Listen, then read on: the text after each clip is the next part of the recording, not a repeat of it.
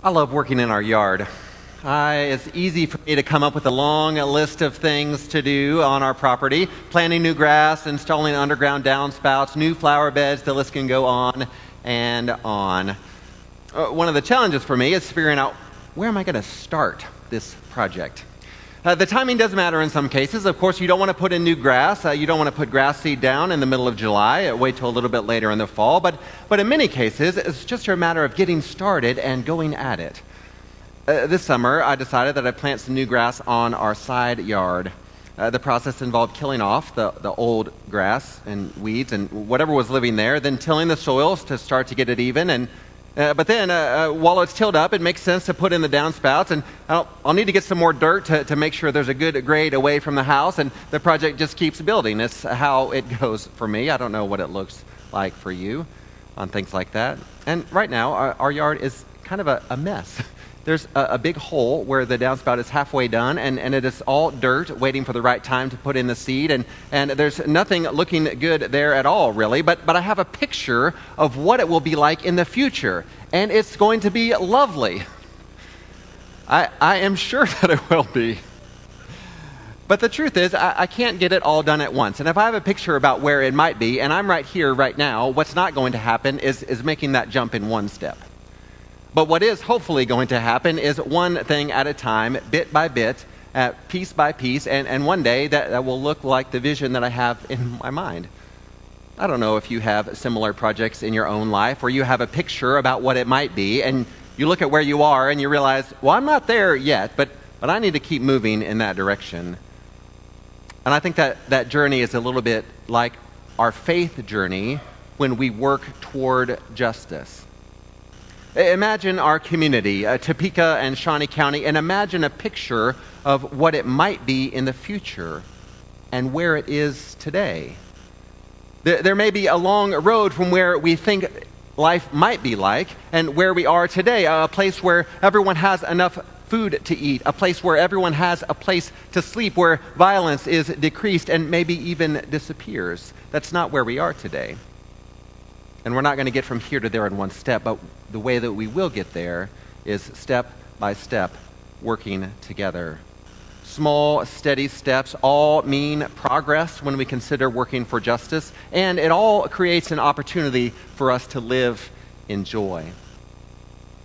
Today we conclude our sermon series in which I've been suggesting that one of the ways that we can find joy in our life, not just temporary, fleeting joy, but long-lasting contentment, is by joining God's work for justice in our communities and acting for it. We don't often think about joy and justice together, yet we can find joy by putting our faith in action, pursuing justice, standing up for those that are oppressed. During these weeks, we've been seeking to discover justice and joy in our daily lives. 2 weeks ago, you remember that we learned that biblical justice, this justice that is shaped by the scriptures and our faith, one aspect of that involves caring for the vulnerable. Our faith invites us to speak up for and to act to help groups of people that have no social power for whatever reason. God gives us the freedom and ability to work for justice in our daily lives, and our faith involves praise and worship like we're gathered here today, and it involves working in our community on behalf of others. Last week, we considered two different ways of understanding justice. Part of justice means correcting justice. It means punishing wrongdoers and caring for the victims of those who've been treated unjustly. But working for justice also involves the work of primary justice, which means living in such a way that correcting justice wouldn't be necessary. It involves right relationships with God and with other people. This week, we consider how justice reflects the character of God, who God is, and it includes generosity.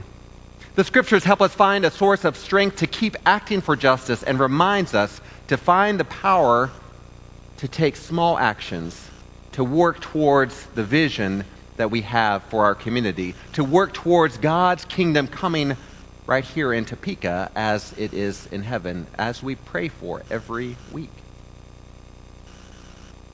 So what is justice? Our family and experiences and our cultures all help shape our understanding of what we mean when we say that word. So oftentimes, it's divided between social justice, what we talk about in faith and psychology or philosophy perhaps, and procedural justice, which we think about the justice system in the study and application of the law. Our focus here in these weeks has been on how do we understand justice as it relates to our faith. How do we look to the scriptures and find a description there about how we might live our lives? In his book, Generous Justice, Tim Keller helps us understand that one aspect of biblical justice is that it reflects the character of God. This is who God is, a part of who God is. You might ask yourself, well, why should I be concerned for those who are vulnerable? And one's answer is, because God is concerned about those who are vulnerable. Many times throughout Scripture, we find God introduced as a defender of vulnerable groups. One example is from Psalm 68, verses 4 and 5, where it says this, "Sing to God, sing praises to his name. Exalt the one who rides the clouds. The Lord is his name. Celebrate before him. Father of orphans and defender of widows is God in his holy habitation." Do you see what happens in the Scripture? Father of orphans and defender of widows is who God is. This is in the introduction and in helping explain who God is in this particular context. And don't miss the significance of this way of introducing God. Imagine the way that you introduce yourself to others. Oftentimes, when I'm introducing myself to others, what I say is, I'm Andrew Connard. I'm the preacher at Susanna Wesley United Methodist Church. Or I might say, my name is Andrew, I'm married to Nicole. Or I might say, my name is Andrew, John and Ann are my children, depending on the setting. Of course, I'm many other things, but these are some of the main ways that I identify myself. Part of my role here, my relationship with my wife, my relationship with my children, these shape who I am and the way that I interact in the world. And so when I identify myself with others, I'll often give them context. This is who I am. This is a part of me. And so when we see God introduced in this way, we know that it says something significant about God. It's significant that the biblical writers introduce God as father of orphans and defender of widows. This is one of the main ways that God is active in our world. One of the main ways that God invites us to join God and God's work, being a part of this action for justice. God identifies with those who are powerless and takes up their cause. And we are invited to identify with the powerless and take up their cause. I also want to suggest to you that work for equality includes generosity. Sometimes people believe that fairness in society is strictly the punishment of wrongdoing, and that's kind of the end of things. You may find yourself in that place, and it doesn't mean that we think that faithful people shouldn't care about the situations of the poor, but maybe you've heard people insist that helping the needy through generous giving should be called mercy or compassion or charity, and not justice, maybe separating the two. Of course, in English, the word charity conveys something that's good, but something that's optional. An act of charity cannot be a requirement, for then it would not be charity. But this understanding doesn't fit with biblical teaching when it comes to justice. In the scriptures, giving to the poor is a way of practicing our faith. We see in Matthew 6, 1 and 2, be careful that you don't practice your religion in front of people to draw their attention, Jesus says. If you do, you will have no reward from your Father who is in heaven. Whenever you give to the poor, don't blow your trumpets as the hypocrites do in the synagogues and in the streets so they may get praise from people. I assure you that's the only reward they'll get. Jesus is describing our life of faith. He says, whenever you give to the poor, it doesn't say give us an option. It's an assuming that we do this. Verse 1 in the New International Version reads like this, be careful not to practice your righteousness in front of others to be seen by them. If you do, you will receive no reward from your Father in heaven. Practicing your religion, living out our faith, living out our righteousness, the way that we are active in the world. Not giving generously, then, is not stinginess, but unrighteousness, a violation of God's invitation for living for us. In the book of Job, we see Job call a failure to help the poor as an offense to the splendor of God, to the glory of God. Hear these words from Job 31. If I have denied what the poor wanted, made a widow's eyes tired, eaten my morsel alone, meaning keeping all my food and my resources to myself, and not shared any with an orphan, for from my youth I raised the orphan as a father, and from my mother's womb I led the widow. May my arm fall from my shoulder, my forearm be broken at the elbow, for God's calamity is terror to me. I couldn't endure his splendor. Job says, listen, if I don't do these things, I'm not willing or able to stand in front of God. Job is asserting that it would be a sin against God to consider his resources as goods belonging just to himself. To not share his assets with the poor would be unrighteous, a sin against God, and therefore, by definition, a violation of God's justice. Despite the effort to draw a line between justice on one hand as legal fairness and sharing as charity on the other, numerous scripture passages make radical generosity one of the marks of living justly. The just person lives a life of honesty, equity, and kindness in every aspect of her or his life, and that includes our financial resources. Last Sunday afternoon, I drove to Betty Phillips Park in the Highland Crest neighborhood to be part of the neighborhood Peace Walk. Several of you were there as well, and this event was a response to the reality of violence in our community. It was encouraging for me to gather with a variety of people from across Topeka to say enough is enough. The violence must stop. I don't want to see news stories anymore about violence in our community. It was an opportunity to stand up and speak out for justice, a small thing. But I'll confess that there was a moment last Sunday afternoon when I was walking through the neighborhood and chanting when I thought, what will this accomplish? What difference is this actually going to make? Violence across the community, much less across our country, is such a massively complicated issue. How will this gathering on this day make a difference in moving towards peace? And you might ask yourself that in any number of actions that we might take that we say, hey, this is work for justice. And I believe that it makes a difference because it is a step in the right direction. Consider violence in our community today. Too many people suffer and die from violence, not only here in our community, but also across our country. We heard news just recently about a shooting in Odessa, Texas, and I wonder, why do people have to die from violence? Now imagine the future. Imagine a day in the future when our community, or communities across the country, would celebrate a month, a year, 5 years without a violent death. Can you imagine that? Can you imagine that? There's a gap from where we are today and where we might be in the future.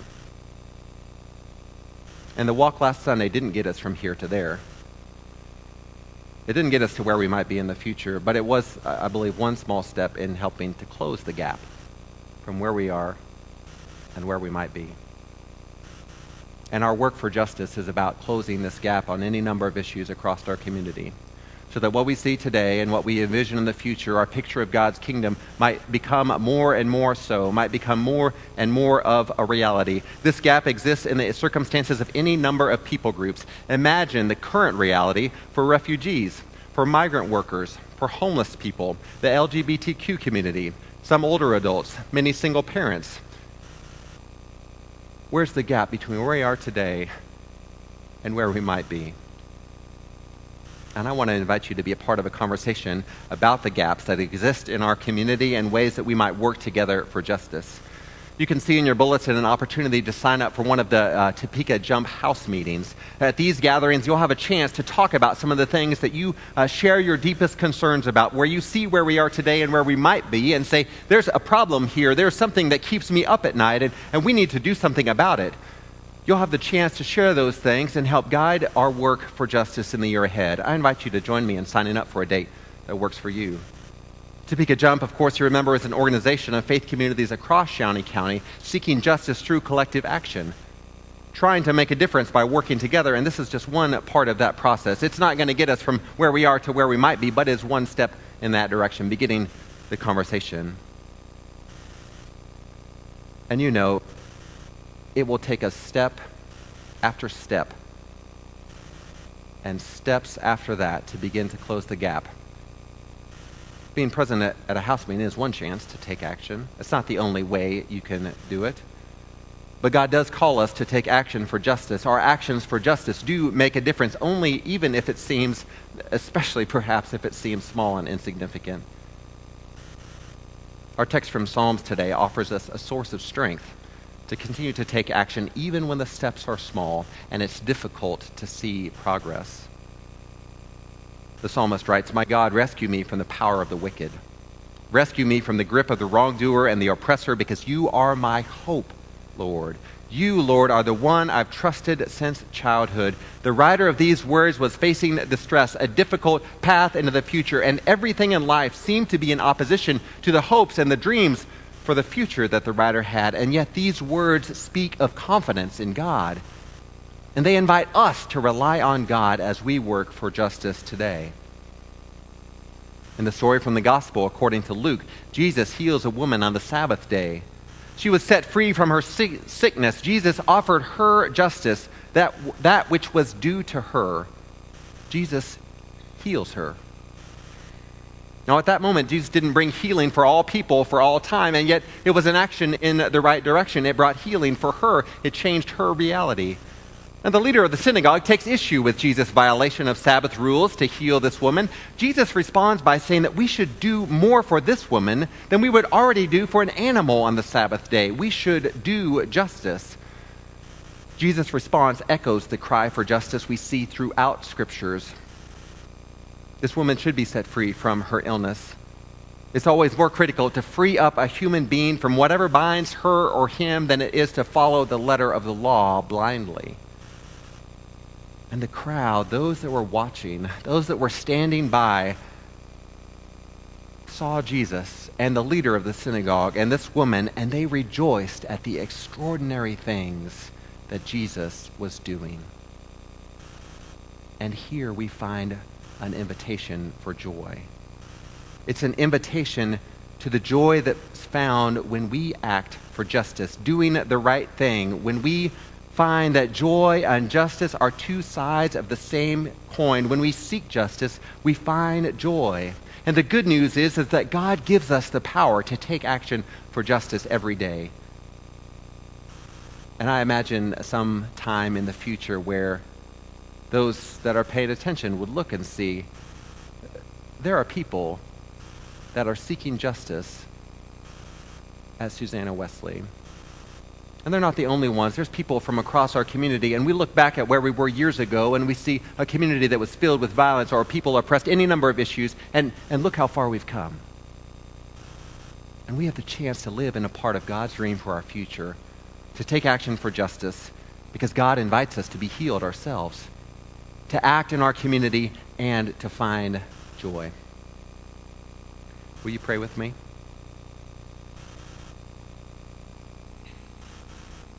God, when we look around, we confess that we see challenges that seem incredibly large, and it's overwhelming.